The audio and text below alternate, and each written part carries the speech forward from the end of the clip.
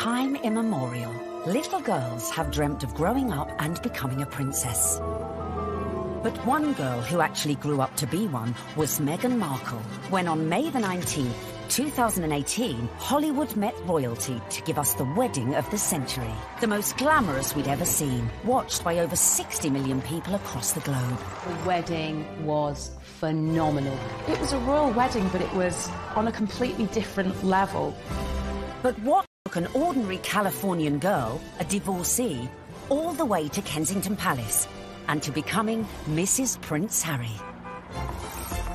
Tonight, we let Meghan Markle be our guide. Thank you so much. As step by step, we reveal how she found her prince.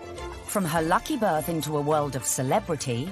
She was beautiful, and everyone would comment on how cute she was. ...to carving a path to fame. I think it well equips her for the intrusiveness that accompanies being a member of the royal family and being followed at every turn. Entering into royal circles... She's like an arm's throw away from Pippa Middleton. And then conquering the in-laws. She found herself a true fan in the Duke of Edinburgh. He was apparently hugely impressed with how well-read Meghan was. If you've ever fancied becoming a princess, then stay tuned. Because through Meghan's incredible journey, here is the definitive guide on how to bag a prince. In her dating years, Meghan was said to be an avid reader of 90s book, The Rules, a self-help dating guide read by millions worldwide. But the rules ain't got nothing on the Meghan Markle handbook. Beginning, of course, with step 1, be born into showbiz. To bag your Prince Charming, it always helps to start off in life with celebrity connections. And with Mum Doria and Dad Tom working in the entertainment industry, Meghan was all set. Meghan has a true showbiz upbringing. Her parents actually met on the set of General Hospital. Her dad was working on the lighting, her mom was temping there. It was the late 70s when my parents met. My dad was a lighting director for a soap opera, and my mom was a temp at the studio. I like to think he was drawn to her sweet eyes and her afro, plus their shared love of antiques. Whatever it was, they married and had me. They moved into a house in the Valley in LA, to a neighborhood that was leafy and affordable. Nice, huh? You like these ponytails? Unsurprisingly, young Meghan soon caught the acting bug and would often visit her dad on the set of long-running TV sitcom Married with Children. Set occasionally, she would have met famous actors and actresses probably from a young age, and understood that they were just people, and understood that there is a work that goes on behind the camera, because that's what her dad did. So she would have seen the reality of what it means to be famous from a very early age. Married with Children was, at the time, considered so risque, it was even boycotted by some viewers. So I grew up on the set of Married with Children every day after school for 10 years. I was there. Wow. I know. It's a very perverse place for a little girl who went to Catholic school, no less, to grow up. There were a lot of times my dad would say, "Meg, why don't you go and help with the craft services room over there? This is just a little off-color for your eyes." I wasn't allowed to watch it at home. I could watch the end credits, so I could give the screen a kiss when I saw my dad's name go by. I mean, they seemed very close as father-daughter, and I mean, she was a striking child. She was beautiful, and everyone would comment on how cute she was. But beyond that, and more important than that, was the fact she was just a very nice little girl and very respectful, and just really a sweet kid to be around. I think one of the things that Meghan possesses, which is so ideal for her current role, is a comfortableness, a level of ease in front of a camera. And part of that would have been because she was raised to see the other side of a camera. Like her future hubby, Meghan's parents divorced when she was little, and from age 6, she lived with her mother. But even if she didn't know it yet, with her immersion into the world of showbiz, little Meghan's journey to find her Prince Charming had already begun. As developing a social conscience from a very early age is step number 2. We all know royals love a good charity fundraiser and supporting important causes. So to increase your chances of royal romance, get involved with a good cause from an early age. Although Meghan's parents were divorced, together they instilled in her a sense of social justice. My mom and dad came from little, so they made a choice to give a lot. Buying turkeys for homeless shelters at Thanksgiving, delivering meals to patients in hospice care, donating any spare change in their pockets to those asking for it. This is what I grew up seeing, so that is what I grew up being. A young adult with a social consciousness to do what I could and to, at the very least, speak up when I knew something was wrong. While still at school, unbeknownst to her, young Meghan was already learning one of the key attributes to being a princess: helping those less fortunate. She volunteered. After class, Meghan approached me and she said, "Tell me more about serving on Skid Row." I suggested that she visit the place where I volunteered because I knew that she would be physically safe there. And she not only volunteered there a few times, but she continued to volunteer at the soup kitchen throughout her time at Immaculate Heart, which was through her senior year. Meghan always took it a step further, not just distributing food, but learning people's names, learning their stories, because that's where I think her compassion comes from, her connection with people. I think it's very important to know that her heart is in everything she does. I got this letter from one of the students who was in her group. This student was very shy, she was very unsure of herself, she was kind of a bit of a loner, and Meghan wrote her the most wonderful, loving note, even though Meghan was not her close friend at all. So I just like to read it, because this gives you a sense of, this is the real Meghan. So it goes, "Dear Michelle, you are so strong and so wonderful. Your courage in strength in times of hardships is as admirable as your optimism and friendly nature. I am so lucky to have you in my group and to be able to lead you on this adventure. Never stop sharing your beautiful spirit and always remember how special you are. I am here if you ever need me. I love you, Meghan."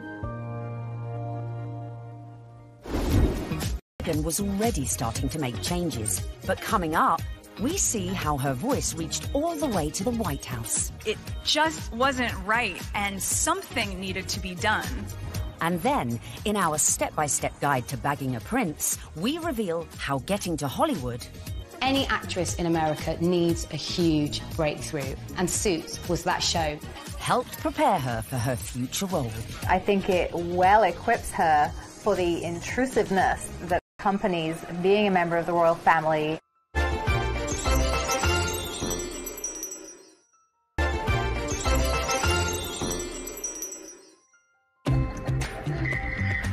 While still at school, Meghan had developed a strong social conscience. And as she grew, so too did her passion for change. Please welcome Meghan Markle. Which in 1993 took her all the way to the White House. Well, good evening. That doesn't feel like enough, does it? It's just great evening. Maybe that's better. The fact that Meghan is interested in these causes, that's not new. It's not something that she's taken up after, started from the very beginning when she was just a little girl. So Meghan's first foray into activism came when she was 11 years old, and she and some classmates were watching commercials and analysing them for their social studies class. The gloves are coming off. Women are fighting greasy pots and pans with Ivory Clear. The tagline said, "Women all over America are fighting greasy pots and pans." Two boys from my class said, "Yeah, that's where women belong, in the kitchen." I remember feeling shocked and angry, and also just feeling so hurt. It just wasn't right, and something needed to be done. My name is Meghan Markle. I'm 12 years old. Last week at my school, we decided to watch the news for social studies. While flipping through the channels, we saw a commercial for the new Ivory Clear dishwashing liquid. In the commercial, they said women are battling grease, meaning only women do dishes. This infuriated Meghan, and she went home, talked to her dad about it. Dad encouraged her to write letters to various people. Meghan wrote to Procter & Gamble, the company who made the advert, to then First Lady Hillary Clinton, and to children's current affairs show Nick News, who sent a reporter to interview her. I don't think it's right for kids to grow up thinking these things, that just mom does everything. So I was wondering if you would be able to change your commercial to people all over America. Thank you, Meghan Markle. Incredibly, the 12-year-old's lobbying paid off. And it was roughly a month later when the soap manufacturer, Procter & Gamble, changed the commercial. The gloves are coming off. People are fighting greasy pots and pans with Ivory Clear. She had a sense that she could affect change, even though she was just one small person. She had a voice. If you see something that you don't like or offended by on television or any other place, write letters and send them to the right people, and you can really make a difference for not just yourself, but lots of other people.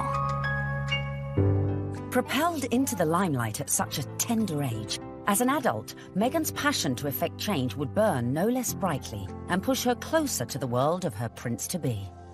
As some 20 years later, she would take on causes, some of which were close to her future beau's heart, such as becoming global ambassador for international children's charity World Vision, promoting sanitation projects in remote villages.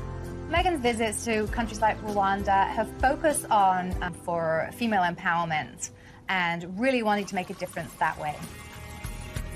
You'll feel really good at the end of the day knowing that you've been a part of that. I gotta get these kids home. I'm gonna go take a picture with them. We all know that charity is a huge, huge thing for Prince Harry. He's been working with various charities for years, and it's something that's really close to his heart because of how important it was to his late mother, Diana. If you wanted to impress him, doing a lot of charity work would probably go down very well. But being charitable alone might not be enough to bag a prince.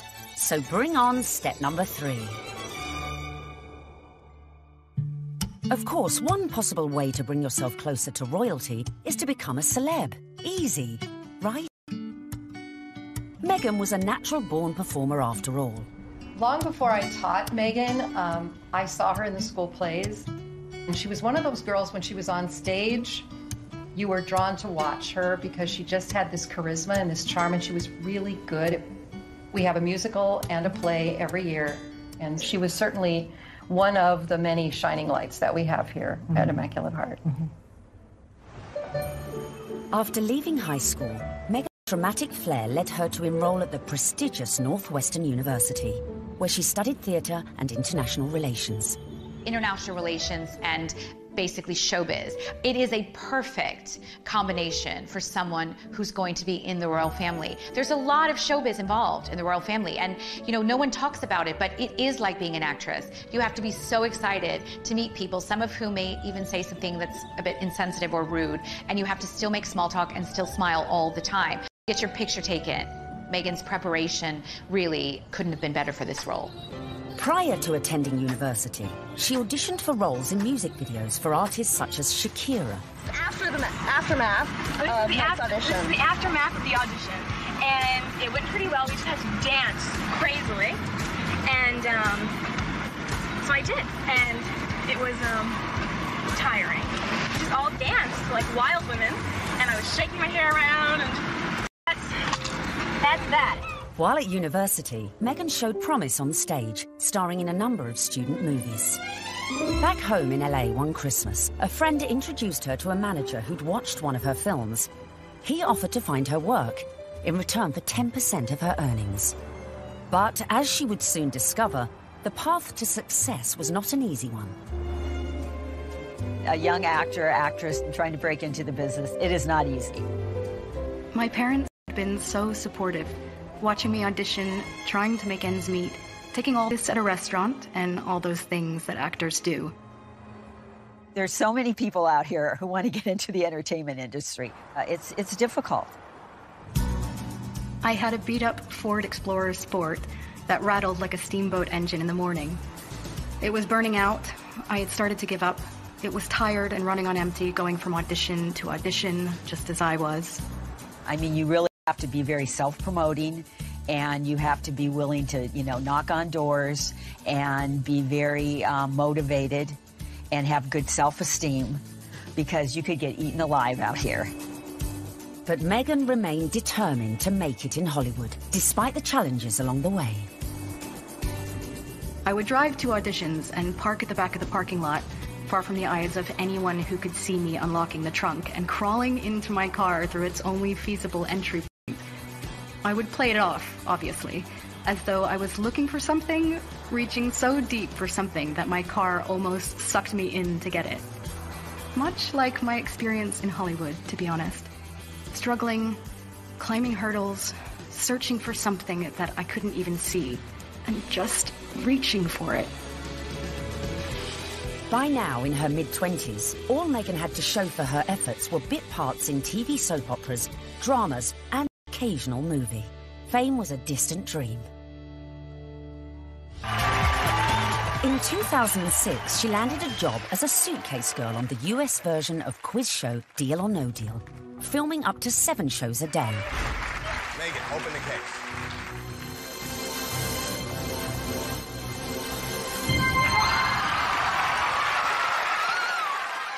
For somebody like Meghan, appearing as essentially an adornment on a game show would not be her ideal job. I'm sure she appreciated the paycheck, but she would have felt creatively unfulfilled. Just to be seen as a pair of legs or a pretty girl holding a briefcase full of cash, that's not what Meghan was after. But unfortunately, that is part of what leads to fame. You have to kind of pay your dues. You don't just start out on a show like Suits.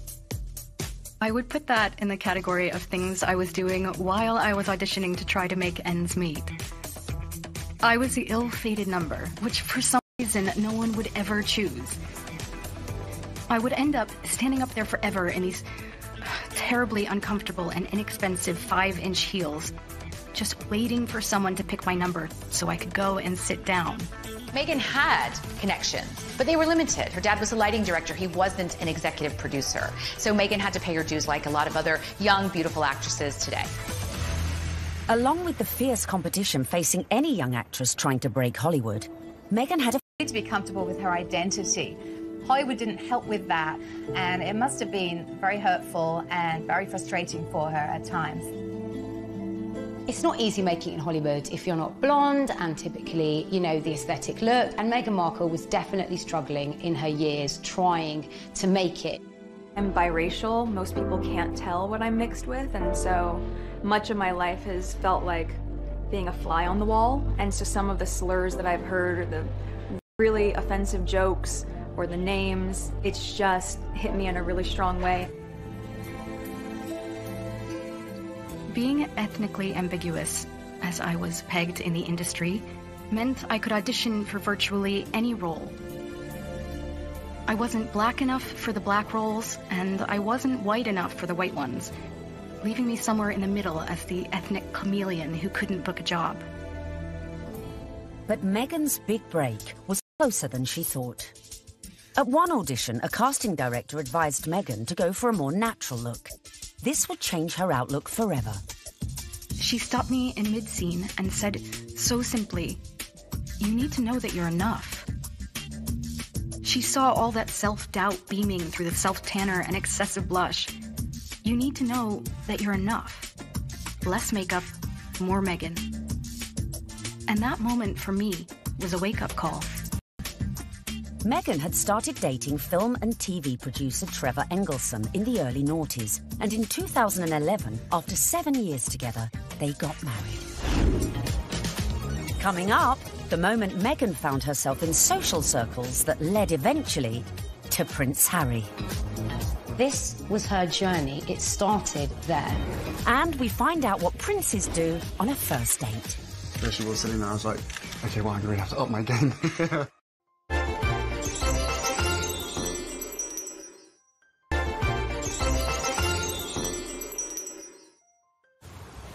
Bagging a major TV role isn't easy, but luckily for Meghan, her breakthrough was just around the corner.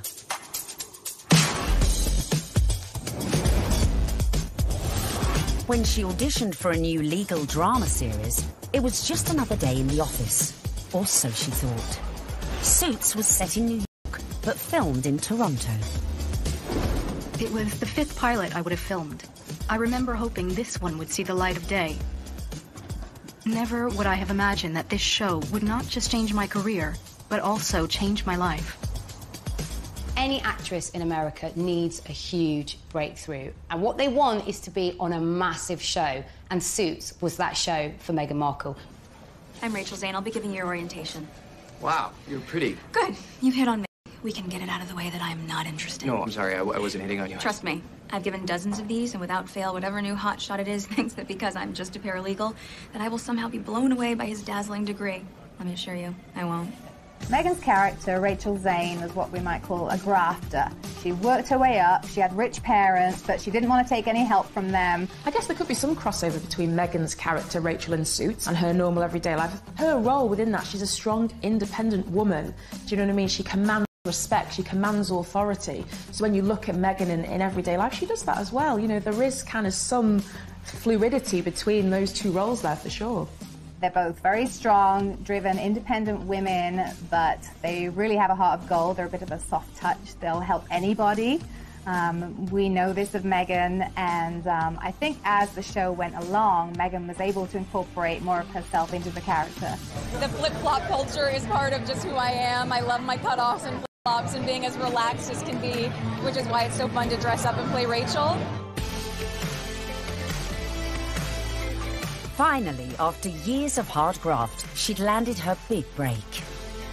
The show was a hit. The USA Cable Network commissioned a second series, and Meghan moved full-time to Canada to be near the studio. Meghan's move to Toronto was a big deal. She's very close with her mother, Doria, and she moved away from home and her friends in LA to go start a new life in Canada.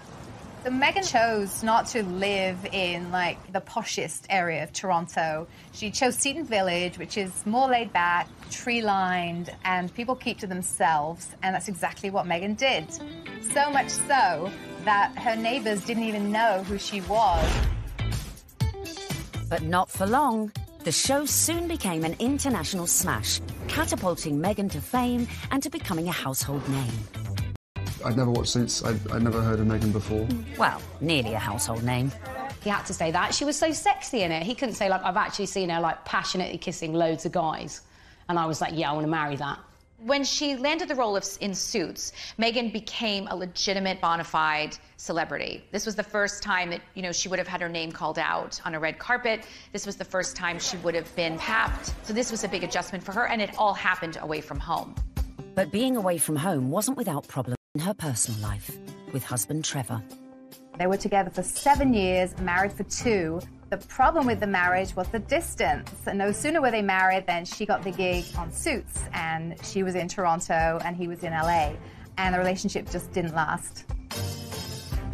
Meghan may have been unlucky in love. Before filming season 4 of Suits, Meghan complained to the program makers. She once said that every script seems to begin with, Rachel enters wearing a towel. And at some point, she put her foot down and was like, no, I'm not doing that. She doesn't need to be that. And the character evolved. I didn't think you'd be so naive. Excuse me? Your job wasn't to talk to Mr. Bailey once and, after being moved by his tale of woe, tell me to jump him to the top of the pile. It was to assess his case and present evidence. And it's exactly what I'm doing here. I just left 2 boxes of textbook prosecutorial misconduct with your secretary. You found all of that since yesterday? Yes, because while I may only be a second-year law student, I had been a practicing paralegal for the past 8 years. Looks like I have some reading to do.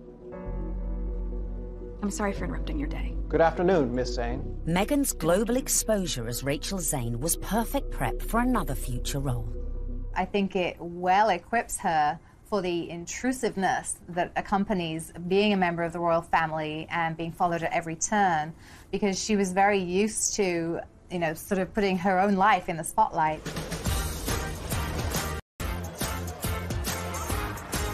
So, having been working hard on Suits and needing a well-earned break, Meghan decided to have a summer holiday in London.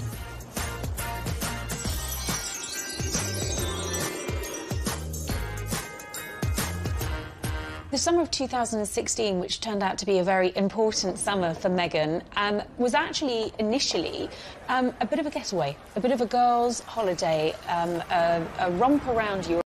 a celebration of the fact that she was newly single, and she decided that she'd come on a road trip.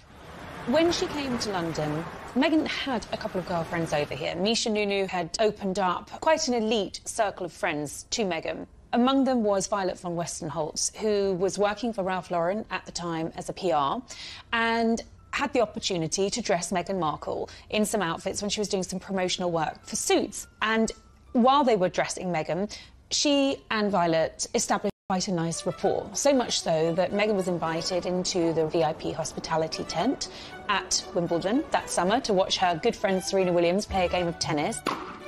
Obviously, you go to Wimbledon and you hang out in the VVIP area. She was sitting in the royal box, pretty much. She was just close by. All the pictures have shown she's like an arm's throw away from Pippa Middleton. This was her journey. It started there. During this time, Violet was rumoured to have suggested Meghan might like her friend Harry. That's Prince Harry to you, who also just happened to be single. Amazingly, for a royal romance, it started on Instagram. And Harry had a look through Meghan's, who really had brought them together. She played matchmaker. Whoever set them up must be sitting there, literally patting themselves on the back. Can you imagine being the person that introduced them? Because it's like the best PR move ever. I didn't know much about him, and so the only thing that I had asked her when she said she wanted to set us up was, I had one question. I said, well, is he nice? Now, their first date is believed to be at Soho House in London.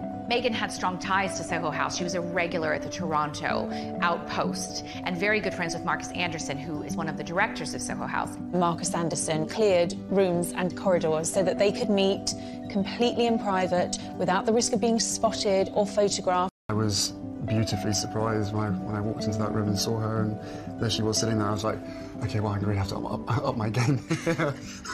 And sit down and make sure I've got a good chat. They got to know each other over a bottle of rosé. They clicked, I was told, immediately over their joint passion for charity work, their love of philanthropic work, and there was an immediate spark. We met twice, back-to-back, 2 dates in London last July. Yes. Then it was, I think, about maybe 4 weeks later that I managed to persuade her to come and join me in Botswana. What happened next was the stuff of fairy tales, as the couple embarked on a whirlwind romance. Harry and Meghan, they were both astonished at how quickly their relationship developed and how deeply they felt for one another, almost from the get-go. I think perhaps a sign that things had gotten off to a good start and were actually really accelerating rather quickly in terms of a royal romance was when Meghan started referring to Harry as Haz to her friends, and he was affectionately calling her Meg to his. Though originally worlds apart, they had much in common after all, both with divorced parents, both famous, and sharing an interest in the developing world. It was one of the first things we started talking about when we met, was just the different things that we wanted to do in the world and how passionate we were about seeing change. I think that's what got date 2 in the books, probably. Plenty to talk about. And date 2 quickly led to their first trip away together, a mere month later, on safari in Botswana, a country close to Harry's heart after first visiting following his mother's death 19 years earlier. We camped out with each other under the stars. We spent come and join me for 5 days out there, which was absolutely fantastic. So then we were really by ourselves, which was crucial to me to make sure that we had a chance to get to know each other. A secret long-distance relationship then ensued, with the occasional clue, such as the couple being separately pictured wearing matching blue bracelets, and the odd tantalising. So the next step to bagging a prince is perhaps the hardest: the engagement.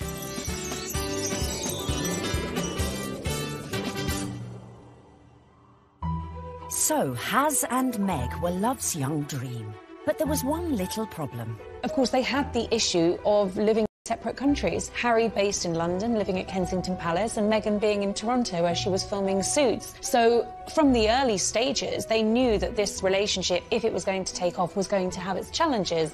More often than not, it was Prince Harry jumping on a scheduled flight, incognito, in a baseball cap and a hoodie with just a single protection officer in tow, and taking a regular, British Airways usually, flight to Toronto. He was never seen, never spotted, and so they were able to conduct those early months months of their relationship in clandestine and get away with it.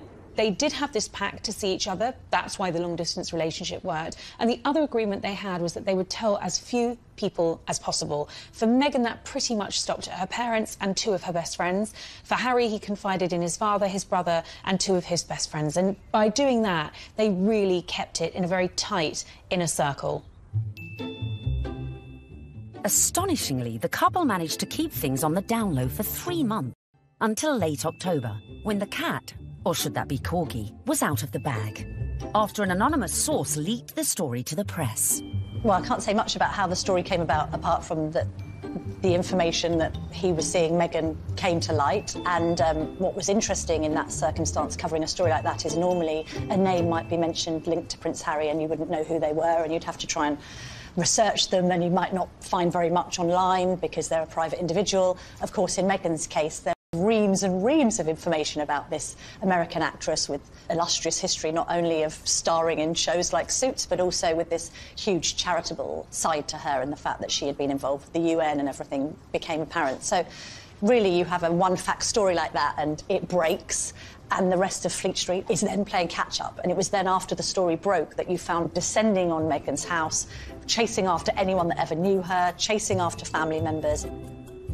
I think both of us were actually surprised by the reaction after the first 5-6 months of what we had to ourselves.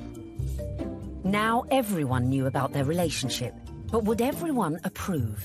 Especially Harry's inner circle of trusted friends. Well, I think initially some of his friends were quite surprised, but they also welcomed her, and by the March of 2017, Meghan was invited to his best friend's wedding.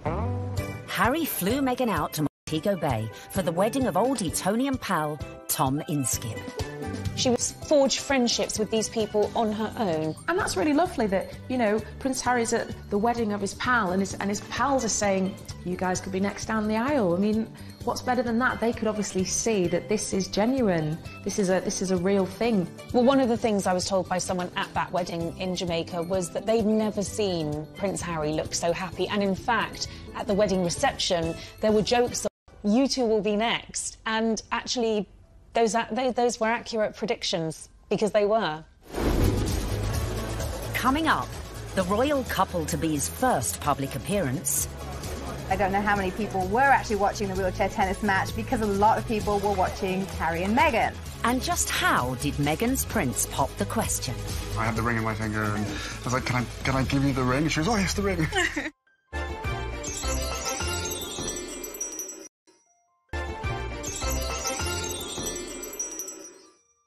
with no attempts to hide away as they watched the wheelchair tennis at the Invictus Games. It was open to the public.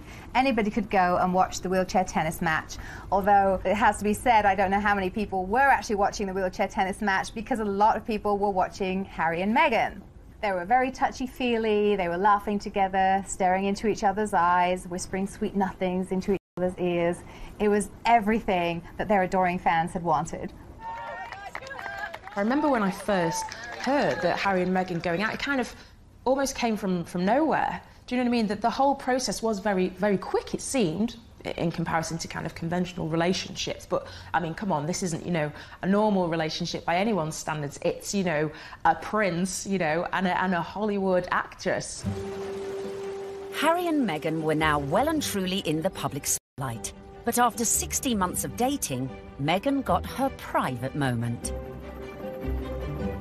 While staying with Harry at Nottingham Cottage, his 2-bedroomed home set within the Kensington Palace estate, Hazza popped the question, and Meghan said yes.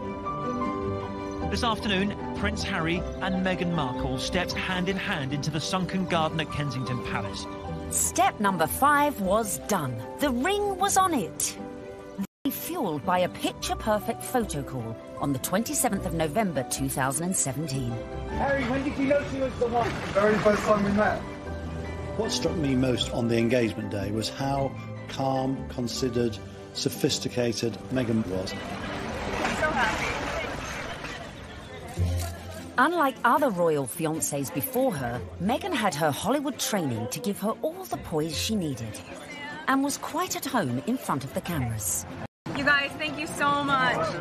I was reminded of the days when Prince Charles and Princess Diana came out on their engagement day and how awkward and inarticulate it all was. And I suppose in love. Of course. Whatever in love means. It didn't have the right feel to it. And even when Catherine and William became engaged, Catherine seemed very, very nervous. No, it's very important to me, and, I hope, be able to have a happy family ourselves. Straight here, please! Not so Meghan. She was the one who seemed the least nervous of the lot. I think it's absolutely clear from their closeness, from their body chemistry, from the energy between them, that these two knew absolutely what it meant to be in love, and they were truly, madly, deeply in love. This engagement had the world's press queuing up to get the perfect front-page shot of their real-life American princess. And it came right at the end. The real picture is the one where they think they're out of view and they put their arms round each other's waist. Very unroyal and very lovely. And it would seem the look Meg chose for this all-important announcement came from one of our very own royal watchers. There's a really funny story about me wearing a particular coat, a particular pair of shoes and a dress and visiting Buckingham Palace where I met Prince Harry and Prince William. About 3 weeks later, the biggest story of the year, Prince Harry announces that he's marrying Meghan Markle, and she happens to be wearing exactly the same outfit as me. So, one of two things happened. Either Prince Harry saw what I was wearing and thought, I definitely want my bride-to-be to look just as good as this girl, as if. Or Meghan Markle was somewhere on the grounds and really rated my outfit. Then came the pitch-perfect press call, where an uber-relaxed Meghan discussed the couple's courtship. The one thing that fascinates me about this is the fact that she is a product of Hollywood, product of television, product of entertainment, and therefore there's a sort of ease in communication and there is an inbuilt knowledge of what the media are trying to get at. It was definitely a setup. It was a blind date. It's there for all to see. Because I'm from the States, you don't grow up with the same understanding of the royal family, and so while I now understand very clearly, there's a global interest there. She's different because she represents the global world we're in, the fascination we have in America, the fascination we have in celebrity, diversity, and she's a very strong woman. Just an amazing surprise. It was so sweet and natural and very romantic. I had actually been told by one of his friends that he had planned to pop the question in Botswana. For whatever reason, he didn't. It happened weeks later, while they were at home at Nottingham Cottage, roasting a chicken. Utter domestic simplicity and bliss, and incredibly romantic. He got on one knee. As a matter of fact, I could barely let you finish proposing. I was like, can I say yes now? She didn't even let me finish. She said, can I say yes, can I say yes now? And then there was hugs and I had the ring in my finger and I was like, can I give you the ring? She goes, oh yes, the ring.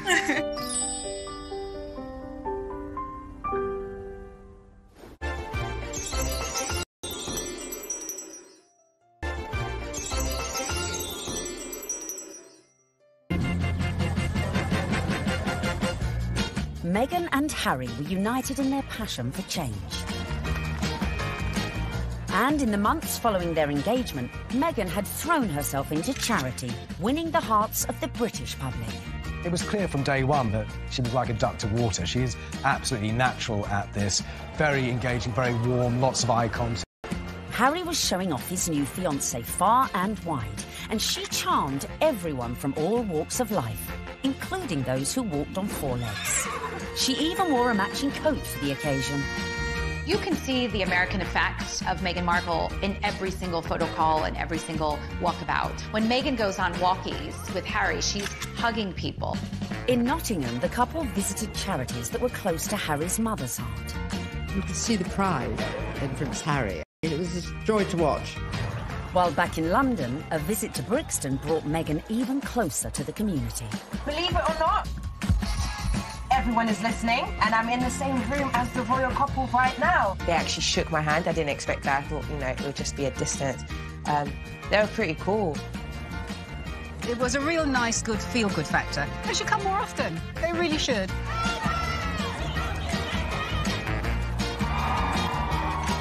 Slow but surely the British public was falling in love with our Meg. But would this be the case with the in-laws? The next step in Meghan's journey would be getting to know the firm. And the hotly debated topic of her background was never far from the fore. You be Harry, and I'm gonna be the, Queen Elizabeth, since I got this on, right? Grandmother, I met this beautiful woman, and she just happens to be mixed race. Step 6 in our guide to bagging a prince is charming the in-laws. One of the things I found really amazing when I was charting this story was just how warmly welcomed Meghan had been into the royal fold right from the early stages. The early meetings with William and Kate and Charles and Camilla, they were very welcoming. And actually the speed at which Meghan was introduced to the Queen was very surprising. When I looked back at Harry's relationship with Chelsea, it was several years before Chelsea was introduced to the Queen. Cressida, who dated Harry for 2 years, was never introduced to the Queen, but within a matter of mere months of dating her, Harry had Meghan meet the Queen. She's an incredible woman. And the corgis took to you straight away. That's true. In fact, Queenie was so impressed that mere weeks after the couple's engagement, she took the unprecedented move of inviting Meghan to spend Christmas in Norfolk at Sandringham, giving Meg the opportunity for a serious charm offensive. It was a tremendous break with convention that the Queen invited Meghan, who was, after all, just a fiancée, to Sandringham, because normally it's just the wives and the husbands of members of the royal family who are allowed there. I was told that the Queen's feeling was this.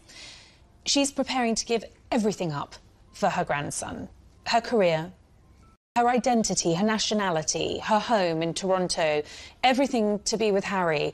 And the Queen's feeling was the very least we can do is to make her feel welcome at Christmas. It does show that the Queen is walking in step with the change of the guard at Buckingham Palace. This would have been a far different Christmas to the one Meghan spent in LA the previous year, with the historic 20,000-acre estate playing host to all sorts of little family quirks that would prove a challenge to any outsider. Well, Meghan would have had to get her head around quite a few royal family traditions. They open their presents on Christmas Eve. The presents that they exchange aren't what you'd really expect for members of the royal family. They tend to share really jokey presents with one another. In America, things will come beautifully wrapped and be quite extravagant. And this is the other end of the sphere. You're admired if you find somebody's given you an unusual spoon to stir cakes in or an unusual thing to keep your corgis in. Meghan would have to embrace all these funny little customs, and clearly she did. After spending the night in her unfamiliar surroundings, the bride-in-training is walkabout at St Mary Magdalene Church. Well, the Sandringham church photo is the timeline through history. You have a snapshot every year of those people closest to the throne. Now, often you're looking at a picture of a child who was barely able to walk perhaps a year ago, and suddenly they come out of the church. That image will change. In a few years' time, you'll have those couples and their children will be going to church. In a few more years' time, and you may not have the older generation. This year, of course, was Meghan's year. The presence of the royal fiancé drew crowds that were even bigger than usual. The world's media was also out in force, but a member of the public who would snap the photo that cemented just how much Meghan was in with the younger royal crowd. Unfortunately for all the photographers on the ground, they just didn't quite seem to get a clear shot, and in the end it came down to a member of the public, a lady called Karen Anvil. It was like a Mexican wave of cheers, so you knew they were coming. The photographers at the other end, and they just happened to look over, and I took one photo. That's the thing. I took one photo, and it was, the right one. When we saw that shot, it was an absolute no-brainer that it was going to be our cover shot, because it was the only one that had captured that moment, the four of them together. And, it symbolised quite a lot in terms of the royal family and where they're going in future. So, we were delighted to use it on the cover. And just like that, the Fab Four were born. Meghan was well and truly fitting into the royal club. Just like the Queen, it seems the rest of the family were equally charmed by Harry's beau from across the pond. Another tick for Meghan.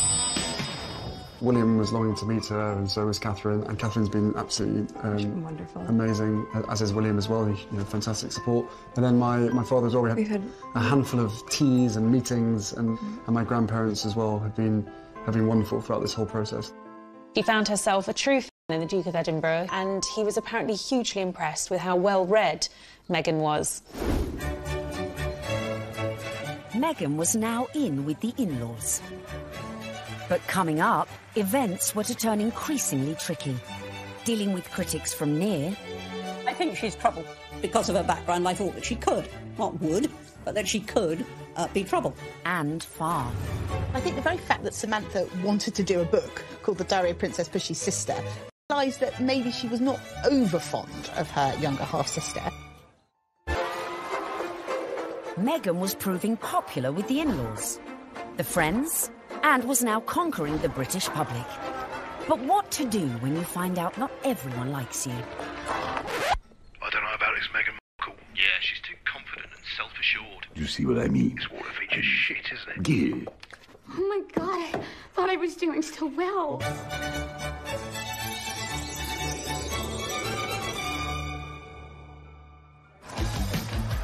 When the news that Prince Harry was dating an American actress first came out, I think that the reaction amongst the British public especially was equal parts excited and disapproving, because she's not British. From the very moment Harry and Meghan's relationship had broken in 2016, much of the press inevitably had gone raking through Meghan's past. They made it sound as though she had grown up in the slums of LA, riddled with gangsters and drugs. With some reports focusing on the breakup of her parents' marriage and her relationship with her half-siblings. Time is 7 minutes Harry didn't help matters when he went on to guest edit BBC Radio 4's Today programme. It started well.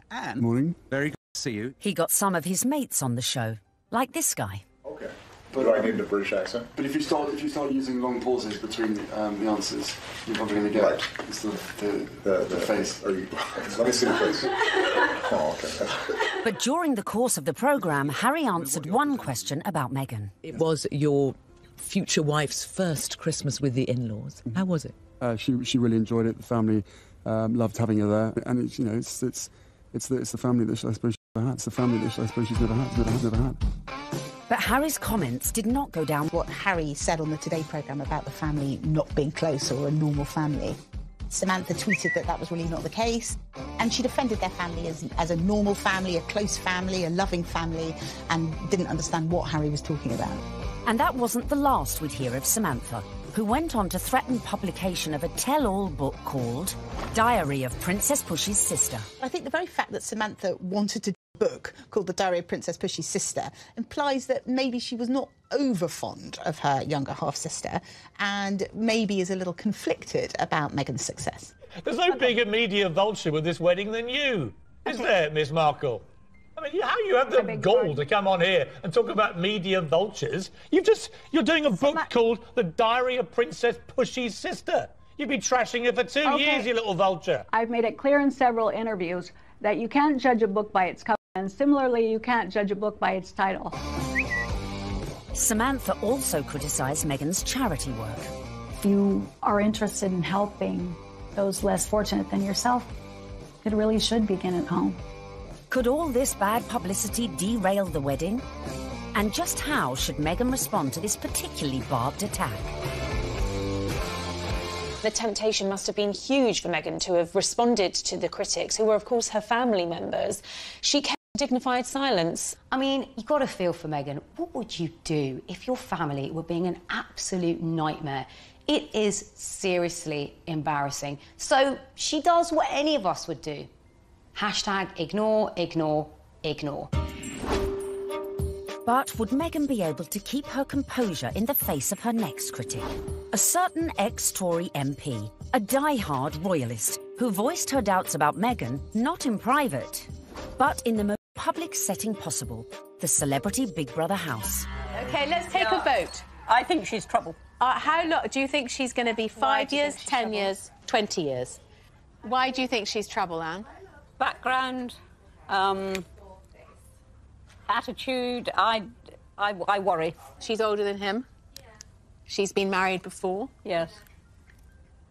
I add it all up and I'm uneasy, but there we go. Quite frankly, I was shocked when Anne Widdecombe said that what she said. I mean, I've always thought that she was a sensible woman. She seems to be jumping to conclusions without looking at any evidence. The ex-minister's comments sent the Twitter sphere into meltdown. When I was on Big Brother, I was called every ick and every ist going. I was homophobic, xenophobic, racist, sexist, misogynist. Nothing I said could have been remotely construed as racist by any sensible observer. You know, former marriage, all the rest of it, that because of her background, I thought that she could, not would, but that she could be trouble. She had, I think, the older generation's view of this is an outsider, a foreigner coming into a very British organisation, almost, you could say. How is that going to work? The thing that all of us have to do is adapt. We're in the here and now. Embrace. But one woman who was not prepared to embrace was Jo Marnie, girlfriend of then UKIP leader Henry Bolton, who sent a series of racist texts. Even then, Meghan kept quiet. The royals' mantra is often put up, shut up. You can't be seen to always answer back. You do have to put up at points. So actually her approach, maintaining that dignified silence, not justifying or even giving any credence to these claims, some of which were really quite unpleasant, well, it was a very royal approach to things. Look, Meghan is showing the makings of a true princess. You've got to have that decorum. You've got to, on some occasions, actually, you know, keep silent and pick your battles. Even more flack came Meghan's way when she took to the stage with her potential prince, his brother and Kate at the Royal Foundation in February 2018. People say, well, you're helping women find their voices. And I fundamentally disagree with that because women don't need to find a voice. They have a voice. They need to feel empowered to use it. And people need to be encouraged to listen. And I think there is no better time than to really continue to shine a light on women feeling empowered and people really helping to support them. She verged on the political when she was talking about women's empowerment, and it was all a bit Me Too-ish. The royals don't do that. And indeed, the day that the royals start engaging in political causes is the day you get a lot of controversy. There is a very good reason why the royals stay off politics, and it's to avoid precisely that. Not everyone shared Anne's view. It's refreshing because she isn't saying things that are incredibly controversial that we actually wouldn't stand by or back or believe in. These are really important points, important issues that she's raising, especially when she's touching on feminism. But was Meghan risking her relationship with the royals and the public? She's clever. She's using her voice in a good way, and she has actually been backed by the palace. But still the criticism came, and the palace had to release a statement defending her. Was this one step too far? This is the first time that we've heard anyone associated with the royal family talking about those campaigns. The Kensington Palace stressed that it would have been impossible for Meghan to talk about issues surrounding female empowerment without talking about those campaigns. And kickback, and indeed there was. But actually, she got far more people saying this is great. This is what the royal family needs to be doing more of. Phew. Looked like Meghan had found just the right balance to please the palace, her people, and most importantly, her prince. So, next step in our guide, embrace your prince's religion. She signed up to the Church of England, of which the Queen is supreme governor, and exactly 100 days after her engagement announcement, Meghan was baptised in the chapel of St James's Palace by the Archbishop of Canterbury. It was very special. It was beautiful, sincere, and very moving. It was a great privilege. Although she had attended a Catholic school in LA, Meg had a Protestant background. Her father was a member of the Episcopal Church of the United States. It would not have been an enormous step, to get baptised, but it was a big step in a way. But I think out of deference to the Queen and to her very strong faith, it sort of tidied things up, and it augurs well for the future because she will have to attend many, services in Church of England cathedrals. Coming up, Meghan's headed ever nearer to that chapel of love, but the journey would become increasingly problematic. With a guest list to organise... Have you got an invite to the royal wedding? Have I? Yeah. Not that I know. And dramas coming thick and fast from her very own family. All of a sudden, his health isn't good, and he can't come to the wedding. Dun, dun, dun!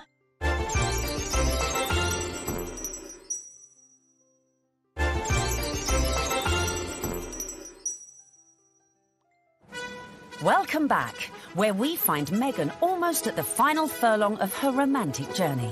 But managing your wedding carefully was not to prove so easy for our Meg. First hurdle, the date. The wedding of Prince Harry to Meghan Markle. The date, the 19th of May 2018. Recent royal weddings had all been held on weekdays, but not this one. I think that they thought, we want people to enjoy this, so why not do it on a Saturday? And if you think about most weddings that you and I go to, they're at the weekend. So why wouldn't you follow suit? But there was one reason to avoid that Saturday. It had already been announced as the date of the FA Cup final. As president of the Football Association, Harry's brother Prince William was expected to take his usual place in the royal box at Wembley. And millions more were looking forward to watching the game on TV. I think my wife would probably want to see the royal wedding. So what I'd probably do, I'd probably leave her on her own, maybe with some of her friends. I'll go... Wedding, not interested in football. Harry and Meghan solved the problem for TV viewers. They announced that their ceremony would begin at noon, several hours earlier than kick-off time. But Wills decided to avoid the fixture clash altogether, scrapping his Wembley appointment to concentrate fully on his little brother's wedding. Next hurdle, the tricky protocol of who to invite to a royal wedding. Have you got an invite to the royal wedding? Have I? Yeah. Not that I know. Would you like to go? I want them to be happy. I really want them to be happy. They look like a lovely couple. Meghan Markle did say you were a divisive misogynist. Well, I still hope they're happy. It was a source of quite a lot of amusement for comedians in the US who like to take every opportunity they can to poke fun at him. So Donald Trump is mad because Prince Harry didn't invite him to the wedding, to the royal wedding over there in England. I don't even know why. I don't know why you mad. You shouldn't even be surprised, Donald. Don't nobody like you. The apparent decision to snub the US president may have been a source of jokes for comedians. But according to some sections of the media, it was also a potential embarrassment for the Queen. Could this dash all Meghan's good work? Especially in light of reports that the couple had invited Trump's predecessor, Barack Obama, a friend to them both. But as Harry and Meghan's wedding was a non-state event, that meant the couple could pretty much invite whoever they wanted. This is not a state occasion, this wedding. He can invite his friends and Meghan's friends. He doesn't have to invite Trump. It's as simple as that. So the date was set, the invites were out, the corgis were brushed, and all was looking rosy for the big day, and for Meghan to finally become Mrs. Prince Harry. Until... That week lead up to the wedding was like watching an episode of EastEnders. It was an extraordinary week, completely overshadowed by the debacle over Mr. Markle. We were told that Thomas Markle would be walking his daughter down the aisle. In fact, a story that broke the weekend before in the Mail on Sunday undid all of that. Thomas Markle was revealed to have been staging fake pictures for the press to bolster his image pre-wedding for the reported sum of $100,000. First of all, the pictures are leaked. Her dad is posing for pictures with paparazzi. Such was the embarrassment Mr. Markle felt he'd caused to his daughter that at the 11th hour he pulled out of the wedding. It got so confusing. It was like, is he going to be coming to the wedding? Isn't he? Meghan, I was told, was utterly heartbroken. She said that she forgave him for the photographs and she wanted him there until... all of a sudden, his health isn't good and he can't come to the wedding. Dun, dun, dun! Thomas Markle said he felt that the heart attack had probably been brought about by his son writing an open letter in one of the tabloids, basically telling Harry that it wasn't too late to get out of this wedding and that his sister was nothing but trouble. The whole of the country was talking about this. What is going to happen? And then finally, we had a statement. It was a roller coaster of emotions, in fact, prompted Meghan to issue her very first solo public statement.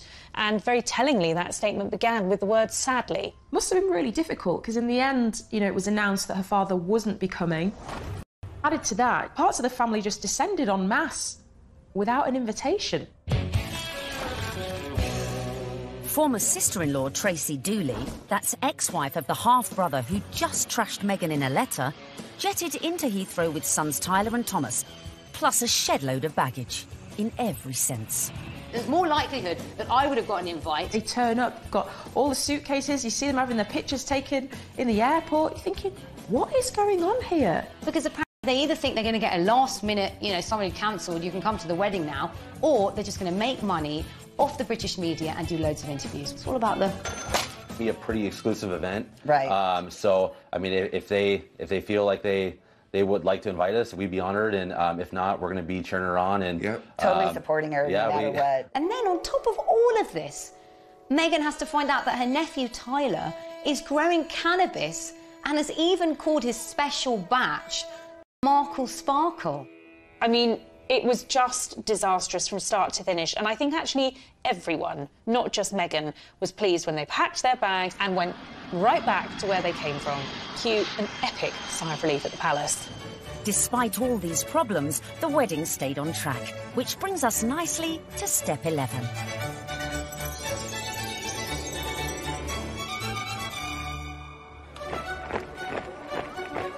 Finally, on the 19th of May 2018, less than 2 years after Harry and Meghan's very first date in Soho House, the day we'd all been waiting for. The world tuned in for the fairy tale wedding of the century. Let's face it, if you're marrying a prince, you may as well pull out all the stops. Meghan and Harry really did have the ultimate fairy tale wedding. You know, they didn't choose St. Paul's Cathedral, where, of course, we saw Charles and Diana wed. They didn't choose Westminster Abbey, like William and Kate. They chose Windsor, which is a lot smaller and feels a lot more private. I was there at the wedding on the day, and Windsor felt like literally a fairy tale. 600 guests drifted in. It was a veritable who's who of the world's A-listers, from music, film, and sport. I think this was the very first really modern royal wedding that we've ever seen, and it was a true marriage of Hollywood royalty with British royalty.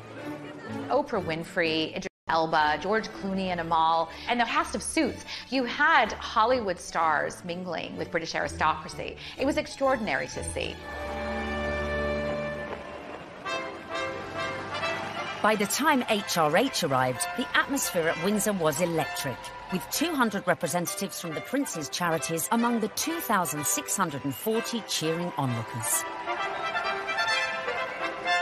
Meghan's bridesmaids and page boys included Princess Charlotte and Prince George, plus the children of some of her closest friends. Sporting the uniform of the Blues and Royals, the regiment Harry served in the army, the groom arrived with a familiar-looking best man.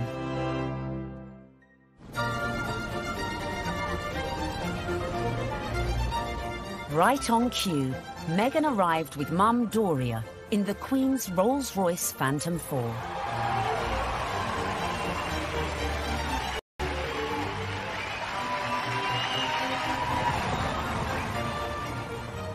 The wedding was phenomenal. The wedding was amazing. I mean, we all wanted to see what she was wearing. And we weren't disappointed when Meghan stepped out in a Givenchy dress with a veil featuring flora and fauna from 53 Commonwealth countries. Topped off with her something borrowed from Queen Mary's diamond bandeau tiara.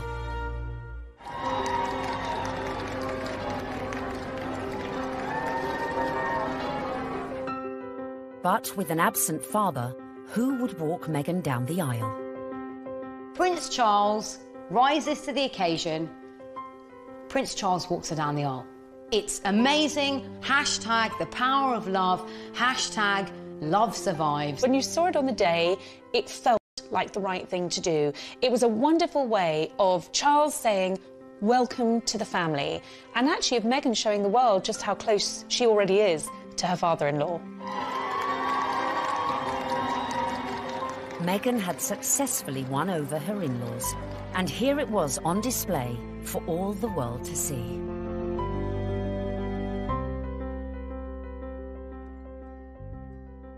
It was lovely. It was really lovely. It felt positive. And yeah, you couldn't help but smile watching it.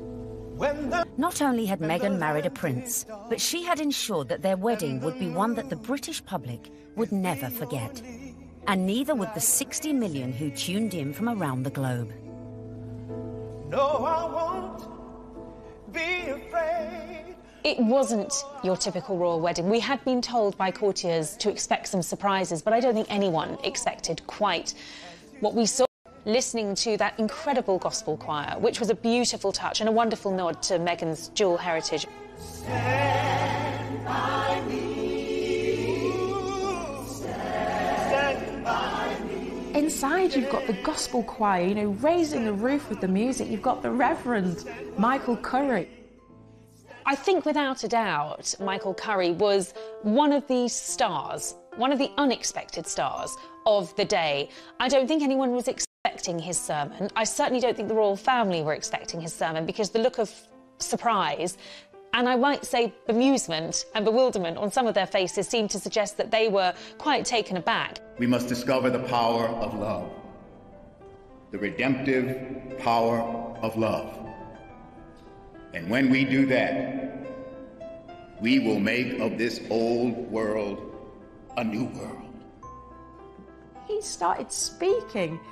Just had everybody on the edge of their seats, whether you were there or you were watching it on the television. The room felt alive. I don't think St George's Chapel has ever heard such an effusive address, or heard Martin Luther King quoted in that way. There's power in love. Don't underestimate it. Don't even over-sentimentalize it. There's power. Power in love. You know, there is power in love, and if we hadn't heard it once, it was drilled into us, so we knew that by the end of his sermon. Well, there's power. Power in love. Her family weren't there. It was just her mother. But her story, her African-American heritage, that was all beautifully reflected in the ceremony and in the day itself. All these things that are really very Meghan just made you realise how much more the world is coming together. It was poignant, powerful stuff. Meghan, I give you this ring. Meghan, I give you this ring. As a sign of our marriage. As a sign of our marriage. By the joining of hands and by the giving and receiving of rings. I therefore proclaim that they are husband and wife. She'd done it. She got the ring and she'd married her prince. Watching that wedding, you know, even if you're not a royalist and you're not a romantic, you really couldn't help but be taken in on any level. Is just so nice to see. He was only just getting started. Serena Williams playing beer pong. I bet she aced it.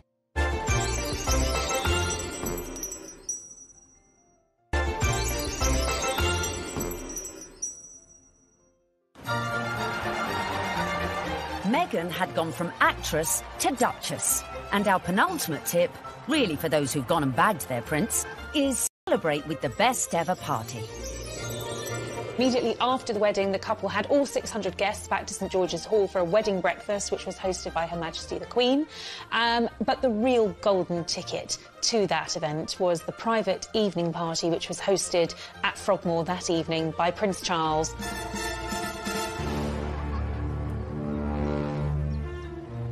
We saw, of course, Meghan's dress for the after party, which was by Stella McCartney. She looked glamorous. Harry looked like James Bond walking out of the palace to get into their vintage Jaguar. This was a very modern, sexy, gorgeous couple. We saw the couple speed away in that beautiful blue E-Type Jaguar. Meghan resplendent, it has to be said. Harry looking more James Bond than Prince Harry.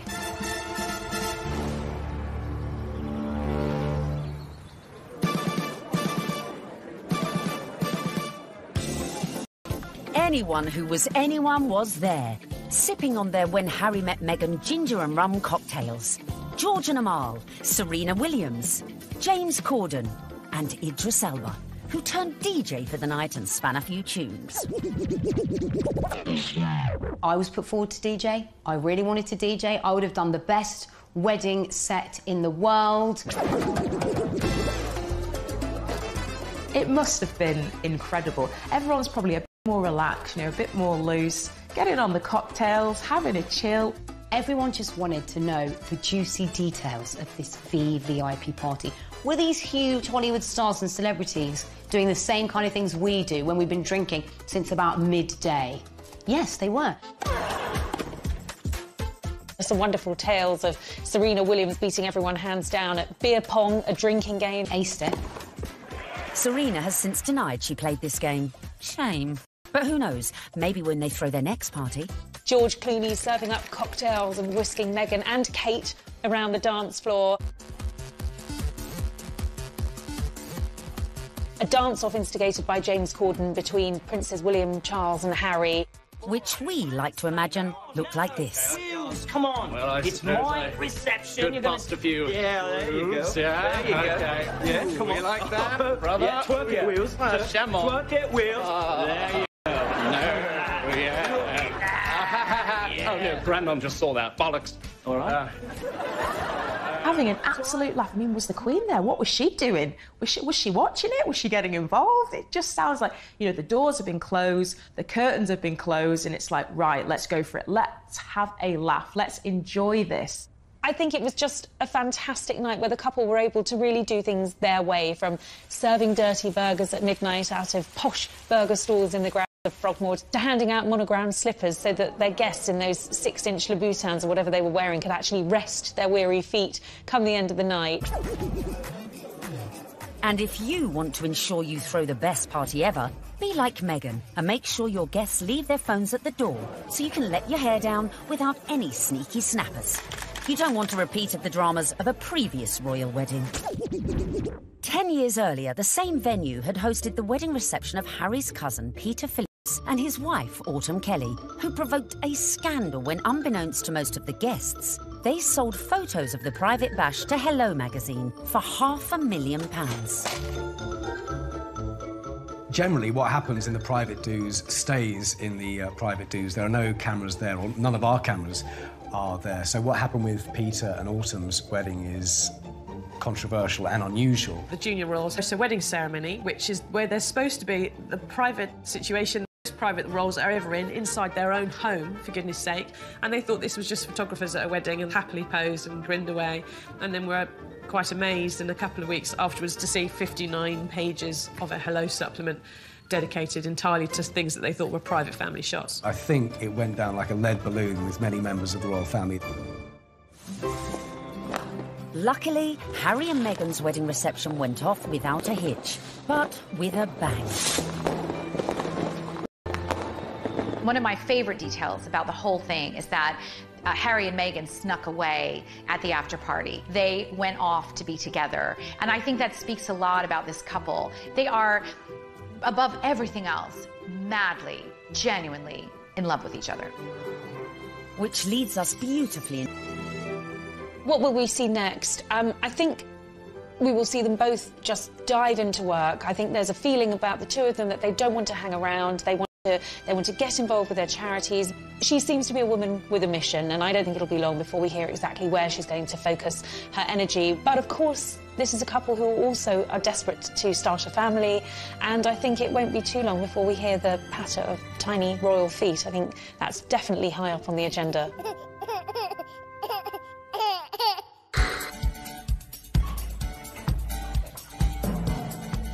So there you have it.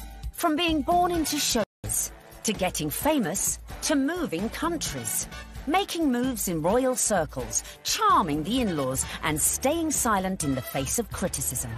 Meghan Markle might not have set out to bag a prince, but follow her lead, and maybe you could do it too. It was the ultimate American dream, because hers was a bit of a rags to riches story, and her journey from the leafy suburbs of LA to Toronto to Kensington Palace to St George's Chapel has been A monumental, epic and frankly incredible story. It's so good to meet you. She's a modern woman. This is how we all live, you know, from mixed-race families, you know, interracial marriages, coming from different countries. That is what society is about now. The fact that she's unusual for the royal family, I think the fact that she comes from a different country, a different background, it's just a plus. She is very much a breath of fresh air. She's incredibly focused. She's incredibly driven. Women don't need to find a voice. They have a voice. They need to feel empowered to use it, and people need to be encouraged to listen. She's got the biggest platform, she's got huge ideas, and she is changing the game in a very cool way.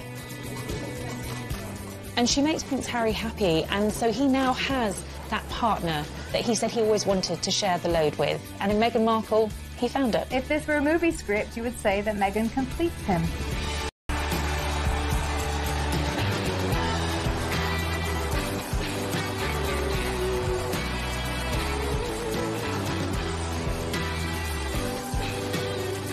It's an incredible rags to riches story. It's amazing. I'm so jealous.